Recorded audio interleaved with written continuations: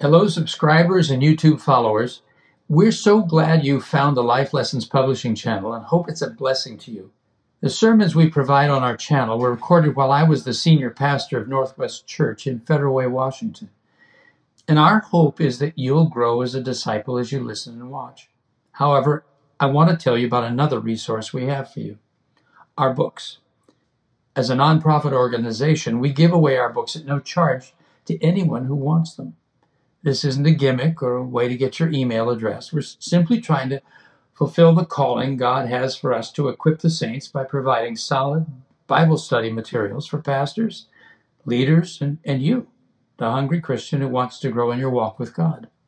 If you're interested in receiving whichever one of these books, please email us at info at lifelessonspublishing.com, and we'll send you a book. We won't keep your email address or try to contact you later. Our heart is for you, the committed believer, to step out in the calling God has on your life, and you need to know His Word well in order to do that. Now here's our latest video. May God bless you as you watch it. Holy Spirit, would you open the Word to us now? Open our hearts to the Word. We would not hear it and walk away unchanged. We would obey that which is from you, that we would live and be strengthened by it. In Jesus' name, amen. It's beautiful to watch someone minister in the power of the Holy Spirit. Everything seems to flow so easily and naturally, as if that man or woman effortlessly knew just what to say or do. But ministry is never as easy as it looks. There are many personal sacrifices and inner struggles that must take place before God can consider us fit for His service. Today, as we look at the garments, we're going to look at the high priest's garments. We'll discover they were meant to be symbols which reminded the one wearing them of the price that had to be paid in order to serve as a priest of God. As we examine each of the 7 articles, we'll be reminded of the price God still calls us to pay if we are to be in His service. In effect, every Christian has been summoned to be a priest of the living God. But sadly, many refuse to put on the proper garments. Perhaps it's because they decide the responsibilities are too great, or possibly they feel unworthy of such a role.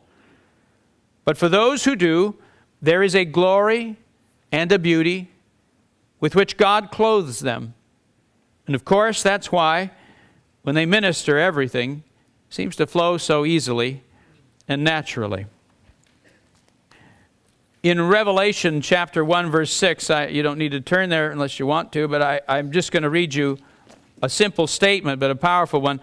John is giving his salutation for this prophecy, and he says, "From Jesus Christ, the faithful witness, the firstborn of the dead, and the ruler of the kings of the earth, to Him who loves us and released us from our sins by His blood." And then he says in verse 6, this is chapter 1, "And He has made us to be a kingdom, priests to His God and Father. To Him be glory and dominion forever and ever. Amen." When I use the word priest, it's kind of an odd word, you know. You think, well, are you talking about Catholicism? Are you talking about some of the other religions that use that term priest? And no, I'm not. The priests of the Old Testament are what we're going to look at. But I want you to understand that in the true sense of the word, you are called as a priest of God. Men and women, we are called to be priests. The English word comes from the word presbyter, which is actually a Greek word, but it means elder. And so it's a kind of a conflated use of the term presbyter. It comes down to priest, an elder in the Lord. There were in Israel's life prophets, there were kings, but there were priests also. And it's a specific ministry, it's a specific calling. And what I want you to see today is that you are called as a priest, but there is a price to it. I mean, we all, I think, would know, in some sense, that the whole church is intended to be priests. But, you know, so was Israel. In Exodus 19, God says of Israel, "I want you to be a nation of priests. I will take all of you, anoint you, and you will be my voice to the world." And their answer was, no way. That isn't going to happen.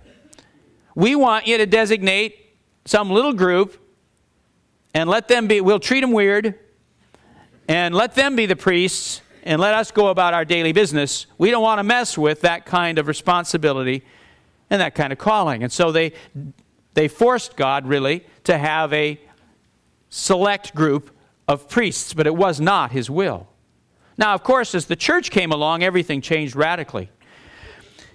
God says now to his people, hallelujah, now through the redemption of Christ, I want you to all be priests. And we said, no way. We want you to give a paid little group of weirdos and make them the religious professionals, and we'll go about our daily business.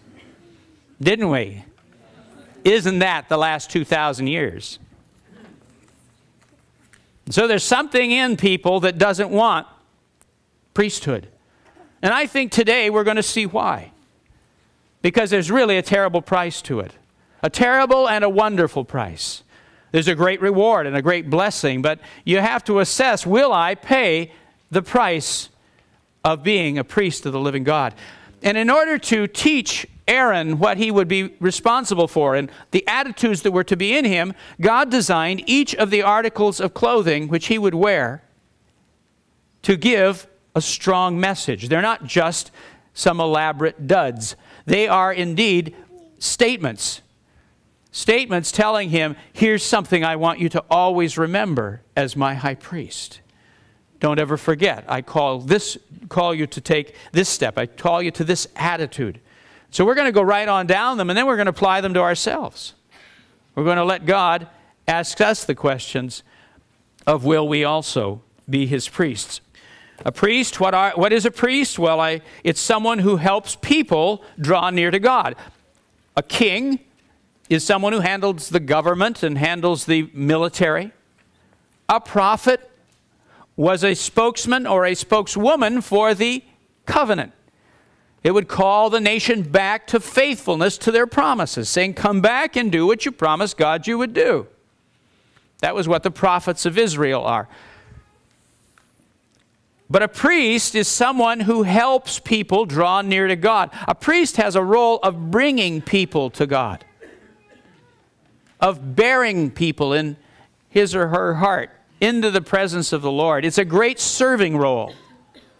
It is a humble foot-washing role. It is a kind, loving role of bringing troubled people into the presence of God, of bringing sinful people and helping them have their sins forgiven.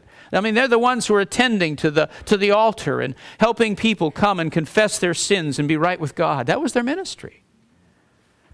So a priestly role is a specific kind of ministry.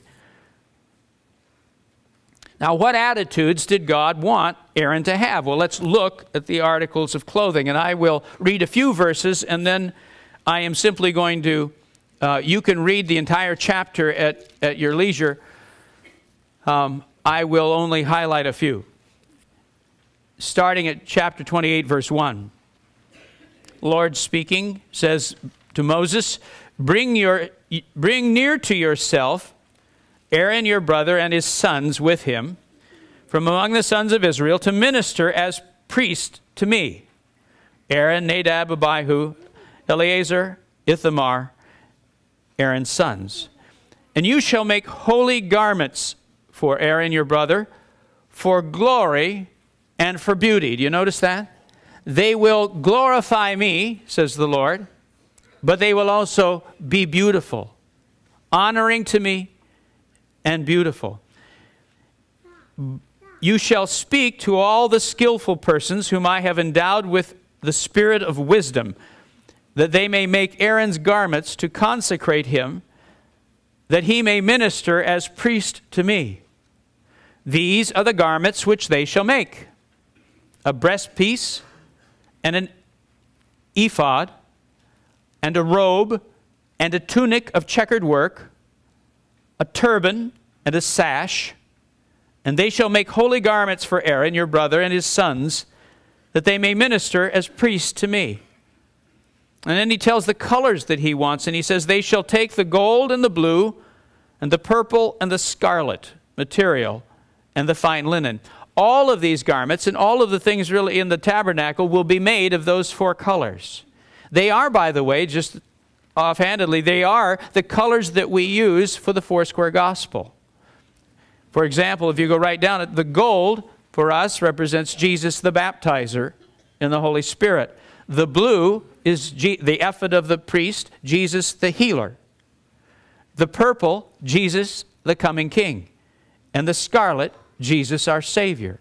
And so whenever you see things, you'll see those 4 colors. They are the basis of our Foursquare Gospel. Now he begins to go down the articles of clothing. And he starts, first of all, he says, they shall make the ephod of gold, of blue and purple and scarlet material, fine twisted linen, the work of the skillful workman. And it shall have 2 shoulder pieces joined to its 2 ends, that they may be joined. So the thing is it's a mantle that goes over the priest, and it has straps on the shoulders that hold the 2 sides. And you shall take 2 onyx stones, they may have been emeralds, and engrave on them the names of the sons of Israel. 6 of the names on the one stone, and the names of the remaining 6 on the other stone, according to their birth. So like a yoke is put over the priest with the names of all the tribes of Israel, which he shall bear on his shoulders. As a jeweler engraves a signet, you shall engrave the 2 stones according to the names of the sons of Israel, and you shall set them in filigree. We use gold wire now for filigree. Settings of gold. And you shall put the 2 stones on the shoulder pieces of the ephod as the stones of memorial for the sons of Israel. And Aaron shall bear their names before the Lord on his shoulders for a memorial. First of all, the Lord says, I want an ephod put over his shoulders. Now, this is the ephod.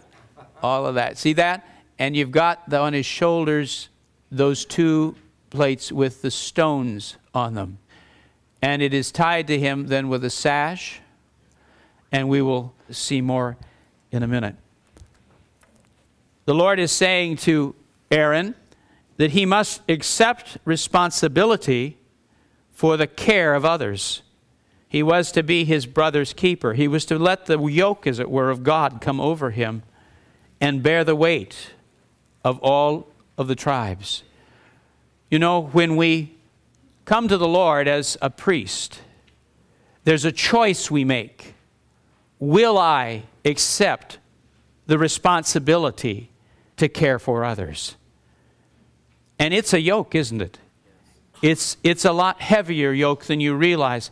A number of years ago, when we started our mini-church pastor process, I remember one of the first meetings, I think maybe it was the second one we had, of the mini-church pastors, and I stood up to speak to them, and I looked out at their faces, and I almost wept.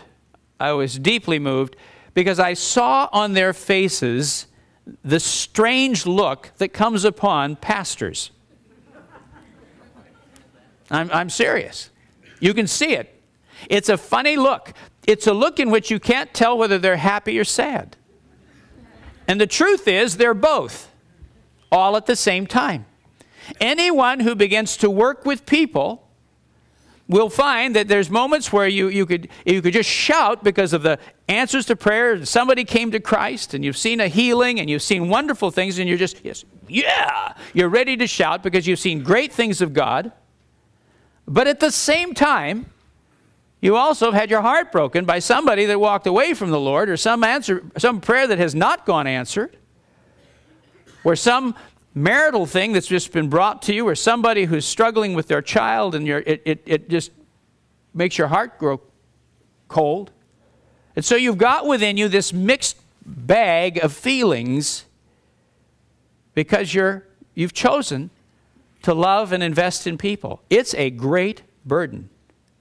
There's no way around it. I know some people say, well, his yoke is easy, isn't it? His burden is light. What he meant by that was he was not putting a heavy religious system on the people. His would be by faith that they would be made righteous. But he said in terms of following him and serving him, you got a cross, if I recall.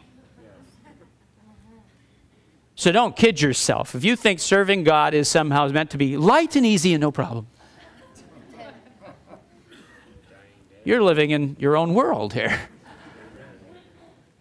People are costly, and loving people, choosing to love, is costly.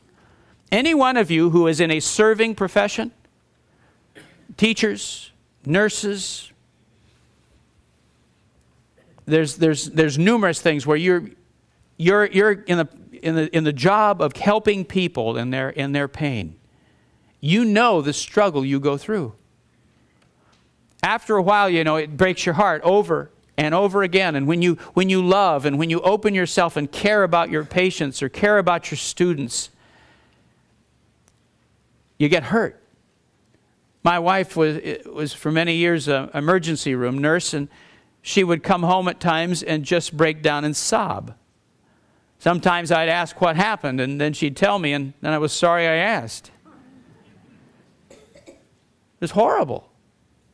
And what happens in those kinds of professions is after a while you say, I can't stand this pain anymore, and you want to close your heart off and get hard. Just to protect yourself, just to survive is what it feels like. But when you do close your heart off, something dies, doesn't it? And so you're left with either kind of dying yourself and hardening and becoming the kind of person that you don't want to be, or staying open and feeling the pain of being disappointed, or of watching someone you care about die, or watching a student fail and having your heart broken over it. Anyone who chooses to serve, to be a priest, because all of these things are priestly roles. Anyone who chooses this is going to have a yoke over them. And he says, I want you to bear those, there's the names of your brethren. And you bear them before me. You bear them before me and choose to love like that. So the first thing he's saying is, Aaron, will you accept responsibility for the care of your brothers? Not just for the care of yourself. I mean, how much American Christianity is geared to you blessing yourself? Finding a gimmick, finding a particular prayer, giving a $1,000 love offering to this ministry, or whatever it takes for you to get something from God. That's what a lot of people use their religion for. It's just as selfish as every other part of their life. They're just religiously selfish. And they're being reinforced in it because it works. And here's God coming along saying, I'm calling you as a priest. I'm calling you to put the yoke on, to put the mantle over your shoulders, and to begin to love and to give and to bear your brethren into my presence. Quite a different call, isn't it? Quite a different call. The second article is the sash. You noticed around the priest's waist there was a great sash tied to him that held the mantle close to his body. Now the sash, by the sash the Lord is saying, I want you to remember that this mantle I've given you, this call to priestly ministry, is held to you by my will. The mantle, I believe, represented the will of God that tied to him this calling. You know, when going is tough, when you get tired of ministry, and believe me, you will, it takes about 2 days. Don't you love all the people and they step out in a little bit of service and they go, oh, I got burned out. Yeah. I've never been in a ministry, and I don't think I know anybody who finally, after a while, doesn't keep doing what they're doing for one reason only. Not, you know, if I stood here and say, oh, come on, come serve God, you'll feel so good about yourself. It's so rewarding. Well, it is. But the rewards are often outweighed by the sacrifice, the selflessness, the loss of time, the loss of things you get to do, the loss of things you get to buy. I've had in the last month or two several conversations with young pastors. And the pastors are at this point in their development of, oh my goodness, if I don't get out of this soon, I'll be too old to get out of it altogether. That's kind of the reflection. And I've been there, but it's like, I better jump if I'm going to jump. If I stay on this boat any much longer, I'm going to have to do it the rest of my life. There's that kind of feeling. Because what happens as you make some of these commitments is you watch your friends go on and become enormously wealthy or whatever. And there you are plugging away, working for the Lord. And there's a scary feeling inside. What have I done? What have I done here? Was I wise? There's a real assessment. And there's only one thing that will finally keep a man or woman serving the Lord. Do you know what it is? It's the will of God. If I know that I know that I know that God has set me here, if I know that this is His will for me, if I know He's placed me in this, then what options have I? I mean, I must go forward with it. And that's what gives me strength. You know, when people want to come and serve the Lord, if they come out of guilt, well, I read a book and I ought to be doing this, or heard a sermon and I ought to be doing this, it won't last. They're doing it because a spouse or a family member is pressuring them and wants them to serve God in some way, and they're trying to please that person, it won't last. They'll just start hating that person. There is only one reason. If you come in it for self-fulfillment and want to prove yourself somehow, it won't last. You only keep ministering because you know that you know that you know God's called you. When God has set you in a place, that's what matters. And that's what I listen for. I listen for a person who says, I know the Lord's spoken to me. I know I'm to do this. Then I know they'll stick. Because I know they can't get away from that. So tying that mantle to the priest, the Lord says, I've tied it to you with my will. Thirdly, there is a breastplate or breastpiece. That is this square thing on his chest right there, which is directly over what? His heart. And there are 12 precious gems, beautifully polished and also inscribed with the names of the tribes of Israel. And that square piece is a folded piece of fabric which is sewn so that it's a pouch. Where the top is open, it's a pouch, and on the front of the pouch are the 12 stones. And then contained within the pouch are 2 stones, which are called the Urim and Thummim. No one knows exactly how they were used, so I will tell you today. It's about time someone figured this out. Yeah.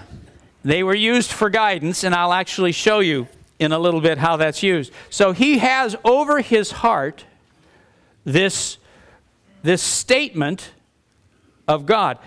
The Lord saying to Aaron, he was to cherish those who had been placed in his care. He was to think of them as beautiful gems, for this was how God saw them. Aaron, don't forget how I view my people. They are beautiful, precious gems. I want you to keep that in your heart. You know, when you minister to people, it won't be, after a while, they don't all appear to be precious gems. You know, I hear people say, I want to go in the ministry because I just love people. I think, well, you haven't met very many, have you? And people have loving qualities, but people also have self and fear and anger and temper and suspicion and critical spirits and everything else. And it won't be long before they bite you. That's, in fact, this is every form of relationship has to be built on an integrity and an openness and a regular confession of sin and apologies to one another, because we simply do bite. It's just the way life is, and we have to decide to do that.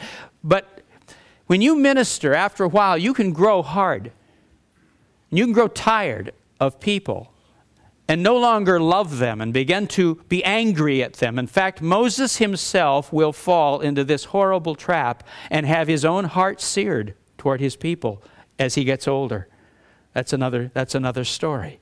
But the Lord says to Aaron, don't ever forget, I love my people. Remember, they're beautiful to me. Now, it wasn't going to be very long before they were going to worship a golden calf. God knew that was coming. And he says, but I want you to remember how I see them. I love them. I see them as precious gems in my sight. It's a rare weekend that I don't get wearied at some stage of the game. And I begin to find myself going into a service with the attitude, well, all I have to do is just do what I did last service. And the Holy Spirit will check me and say, stop it. And I have to say, Lord, forgive me. I ask you for fresh love for your people. This is your church. They're your precious gems. This is their church service. This is not the third service. This is their church. And it must be mine again. It's a decision we make. We choose to love, don't we? We choose to refresh our hearts. We choose to refuse the hardness or the cynicism or the self-protectiveness. You choose to let it pass and to say, I will love and I will see people as you see them. He said, Aaron, if you're going to be my priest, you bear over your heart. Look at verse 29 in this chapter. He says it specifically. Aaron shall carry the names of the sons of Israel in the breastpiece of judgment. And by the way, judgment doesn't mean condemnation. It means decision making. I'll explain that in a minute. Over his heart. Where? You put it over your heart. When he enters the holy place, for a memorial before the Lord continually. Don't ever forget to love my people. Now, I mentioned that breastpiece is a folded piece of cloth forming a pouch, and that in that pouch is the Urim and Thummim. Verse 30 there, it says, you shall put in the breastpiece of judgment. In it, you see in that pouch, the Urim or Thummim, and they shall be over Aaron's heart when he goes in before the Lord. And Aaron shall carry the judgment, the decision-making of the sons of Israel over his heart before the Lord continually. The Urim and Thummim, no one knows for sure, but they were two stones, two gemstones, undoubtedly. And I think they were inscribed with a simple Hebrew word, yes or no. And they're kept there over the priest's heart in that pouch of love. And Israel had, if you recall, an entire system of a judiciary. Remember the tens and the 50s and the hundreds and the thousands? They had judges over every level of things. And there was the covenant laws. And so those judges would use those laws and they would adjudicate, I guess, the cases that were brought to them. But some were harder than others, and they'd work their way up to the top. And the last stage, the Lord says, Moses was to finally decide, but Moses wasn't going to be around forever. And so he gave a process where they could carry the case before the hard one, before him, and the priest in prayer and in worship could go before the Lord and reach in and come up with a decision for the people. Ultimately, God was their judge. He was their guide. He would guide his people. Aaron was to not forget that the Lord was the final arbiter. He would be the one who would give his people their guidance. Now, I want to show you this at work. You may say, how do you know? Well, I know lots of things that you know. 1 Samuel chapter 23, I want you to see this. David used the Urim and Thummim, and it's interesting to watch it at work. Chapter 23 of 1 Samuel. I gave you another reference also, but this is the one we'll look at. David is on the run from Saul. All of that, he's in that stage of his life. And he has with him Abiathar, the high priest. So the priest is with him. In chapter 23, verse 1, then they told David, saying, behold, the Philistines are fighting against Keilah and are plundering the threshing floors. So David inquired of the Lord, saying, shall I go and attack these Philistines? And the Lord said to David, go and attack the Philistines and deliver Keilah. Abiathar put on the ephod. He put on the breastpiece. They went and worshiped before the Lord. And then Abiathar said, O God, should David go and fight against the Philistines? And he reached in and he took out, and it said yes. Now watch, it goes on. But David's men said to him, behold, we're afraid here in Judah. How much more then if we go to Keilah against the ranks of the Philistines? You're going to get us killed. Then David inquired of the Lord once more. And the Lord answered him and said, again, Abiathar went in before the Lord, reaches in, takes out the Urim and Thummim, says, arise, go down to Keilah, for I will give the Philistines into your hand. Lord, will David win? Will he prosper in this battle? Yes. Now, down to verse 9. Now David knew that Saul was plotting against him, so he said to Abiathar the priest, bring the ephod here. See that? Put it on. I need you to put on the ephod with the breastpiece. And then David said, O Lord, God of Israel, your servant has heard for certain that Saul is seeking to come to Keilah to destroy the city on my account. Will the men of Keilah surrender me into his hand? Will Saul come down just as your servant has heard? O Lord God of Israel, I pray, tell your servant. And the Lord said, he will come down. Yes. And then David said, will the men of Keilah surrender me and my men into the hand of Saul? And the Lord said, they will surrender you. You say, can you do that? Well, if you recall, the apostles did it to find a replacement for Judas, who had hanged himself. John Wesley, one of the great leaders of church history, would do this. He had a hat, and he would put all the options when he was really stuck. I mean, he would pray. He didn't do this a lot.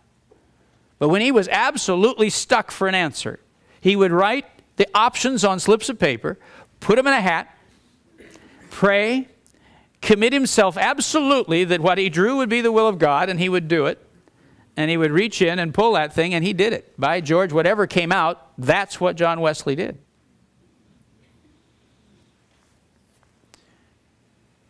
Within the past week, we were having a decision with the denomination over some matters.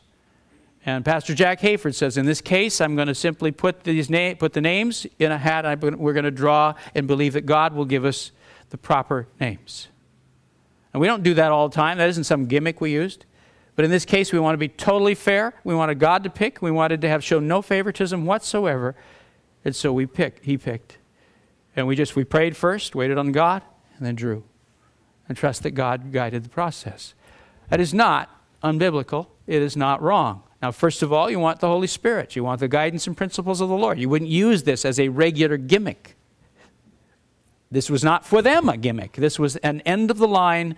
We really need your counsel on this. And he said, Aaron, you should be seeking my guidance for the people. You as a priest, help them find my will. Number 5, the robe. Now I want to point out the robe. This blue part is a one piece of fabric. It has a hole up there for his neck, and it's heavily reinforced so that it may not be torn. Along the bottom of the robe are bells with little puffs of fabric from the weaving of the robe that they called pomegranates. And so as he went about his ministry, there was a ringing sound of these little bells, particularly when he went into the Holy of Holies once a year on the day of Yom Kippur. They would listen for the bells because in some cases the high priests were smitten dead and they would drag them out by a rope. So good to have the bells. Now I believe that the robe spoke of his righteousness and integrity, which should remain untorn. Now the interesting thing is Jesus had a robe. And his was made, you find it in John 19, I won't take you there, but you can look it up later, I'll give you the reference. And some loving heart had made him a priestly robe. And it's a very complex, you know, all of this checkered weave, and it's a very, very fine piece of fabric. It's twisted linen, it's a beautiful thing. And you recall it when the Lord was on the cross, they took most of his garments and they would rip them in four, and the soldiers would just take and go sell that thing in the auction next to the temple or whatever and make some money off of the stuff they were crucifying. But they came to this robe of his tunic, and that was too fine. And so they cast lots for his robe. It was to remain untorn. The Lord also, by the way, had a scarlet robe over that. If you recall, Herod in mockery had put a robe on him. And he also had a crown. Even as the priest has a crown, he too had one, but his was of thorns. The Lord had seen that his son would be dressed as a high priest as he did his ministry for us. There was a hole through which the head was put. It was of one piece and not to be ripped. It was sky blue in color with bells as he moved, speaking of his integrity. Aaron, if you're going to be my high priest, your integrity must remain intact. You are to be a righteous and a holy man. You are to resist temptation. You are to resist the bribe. You are to walk purely before me in all things. Then there's the turban. That's the turban on his head. And you'll notice on the front of it is a gold plate. The Hebrew word actually is petal, like a flower petal.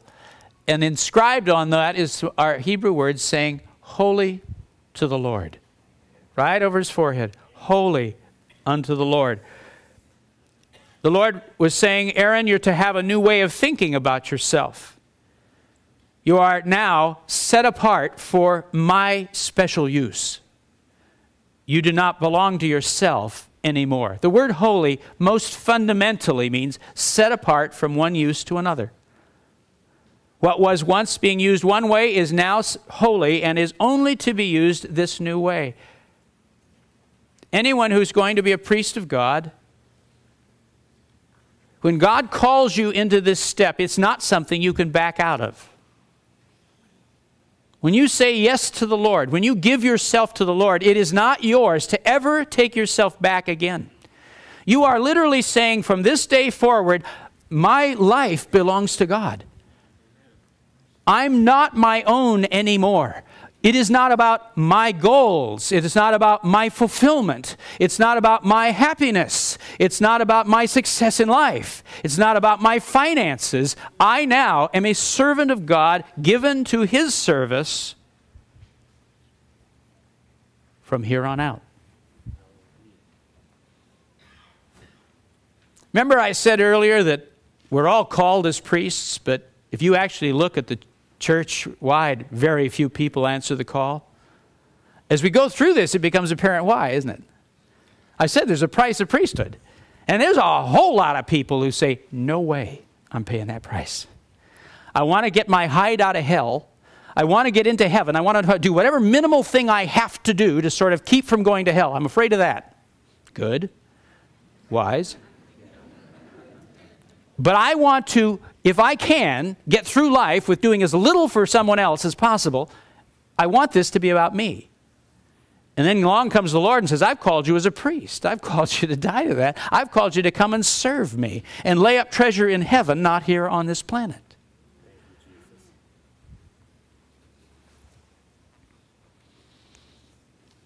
And finally, He had a tunic and a sash. The tunic's like a long nightshirt. It's this thing, the white thing. It goes all the way down to his feet, and you can see the arms coming out. It's like a nightshirt of finely woven linen underneath. And I'm not taking you to the verse that I believe reveals its meaning, but it's there. I give it to you, Isaiah 22:21. God had clothed him with spiritual authority. The Lord is saying, don't use your own authority. I will give you the authority you need. I want you to walk in my authority, not your own. Not manipulation, not dominance. Let me clothe you with true spiritual authority. Let me put it on you, and it will be my authority that you use. Now, here we go. I want you to listen. And I'm going to go right through these issues, and I'm going to ask you. Actually, I believe the Lord is asking you. What is your answer to the call to be a priest? Are you willing to pay the price of priesthood? Listen, here's first of all the Lord speaking, saying, will you allow me to put on your shoulders the burden of caring for others? How about it?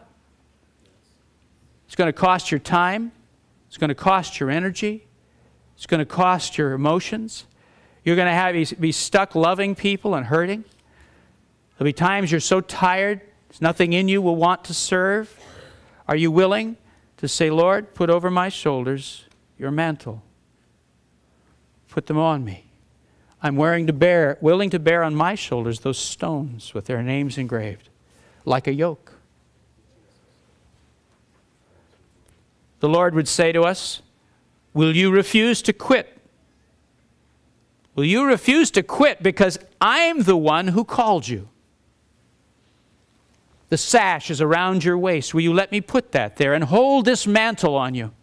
For I'm the one who called you. It's my will, not yours.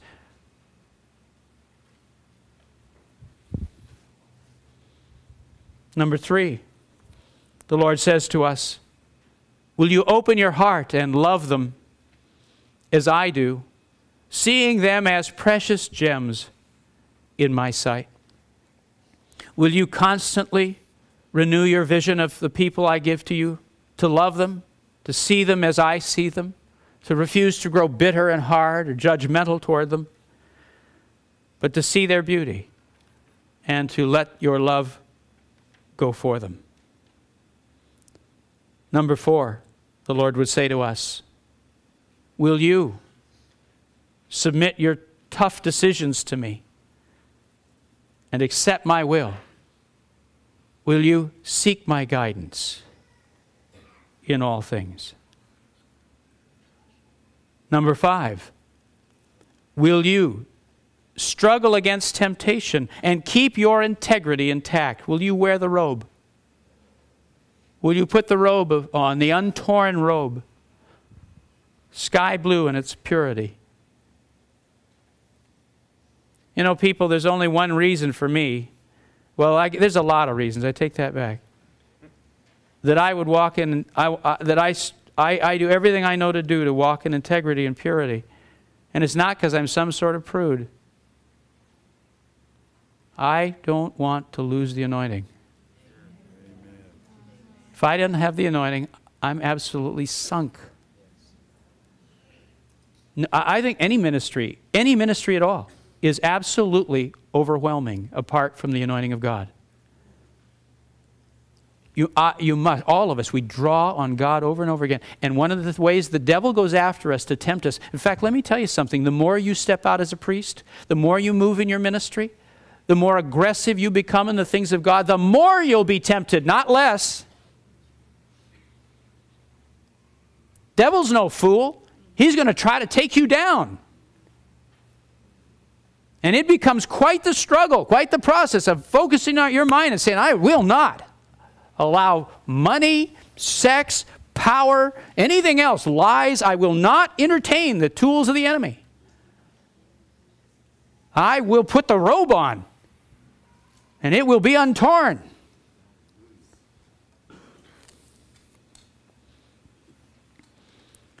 Will you think of yourself as my servant? Listen, and never again pursue your own goals.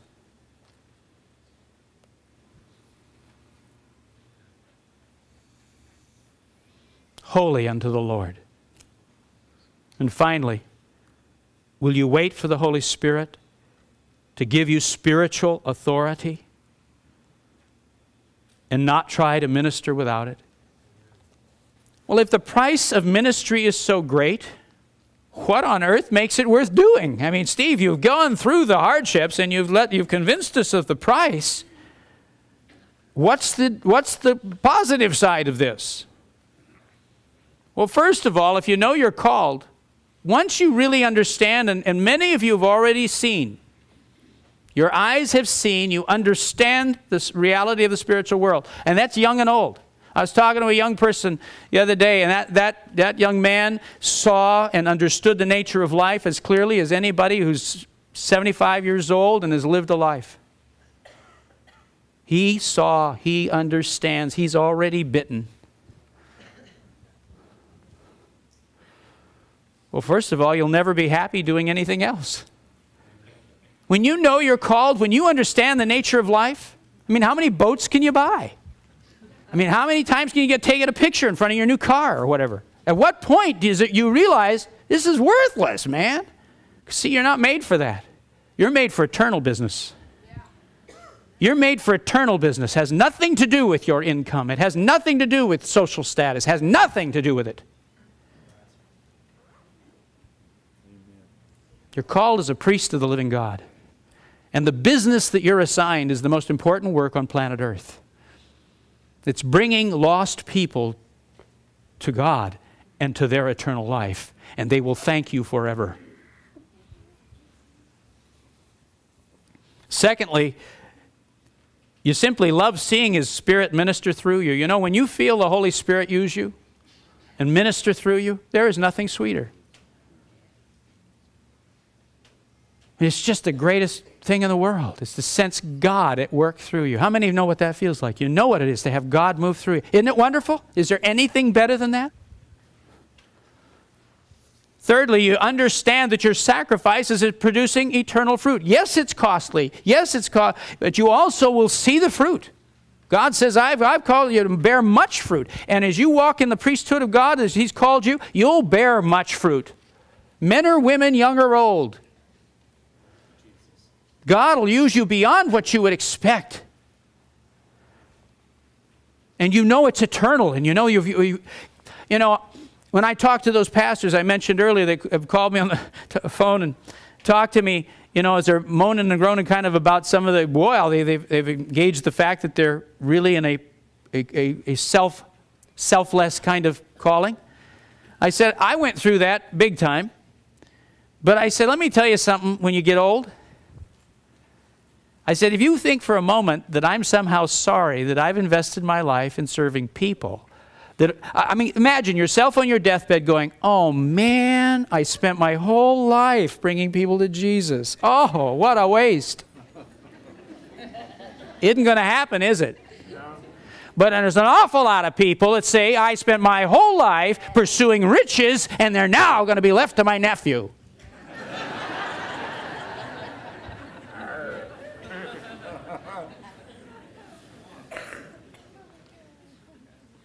Now, there's a lot of people who come to their deathbed with regrets. But I don't think I've ever heard anybody regret that they served the living God. If you've ever had a close call with death or felt you had a life-threatening disease, yeah, you ever had that happen? I'll tell you what's important to you. I've had one of those. Your family and Jesus. Everything else is dust. And finally, you'll discover that when you suffer, now hang on to this, this is a little bit, when you suffer for Jesus, it somehow draws you closer to Him. Paul says we're to make up the sufferings of Christ.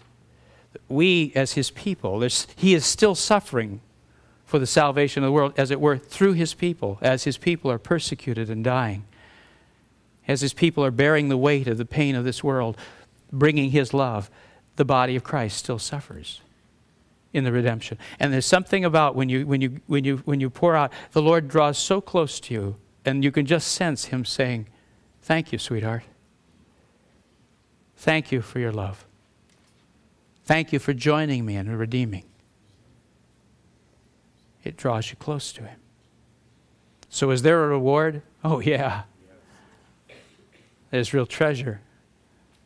Is there a cost and a price to priesthood? Very much so.